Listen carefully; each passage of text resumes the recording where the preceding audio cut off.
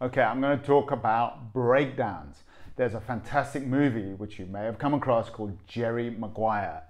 And you can, if you're a youngster, you can Google it, the trailer, right? So Jerry Maguire is this guy who wants to start his own sports agency, played by Tom Cruise, and his buddy, Cuba Gooding Jr. And basically, it just goes really badly. He leaves, and he starts his own business, and he can't sign a star, right? And Cuba Gooding Jr. is his first signing, and he says, no breakthrough without a breakdown. So actually breakdowns, when things don't go according to plan, is magic because it just makes us stronger. It equips us more effectively for the journey.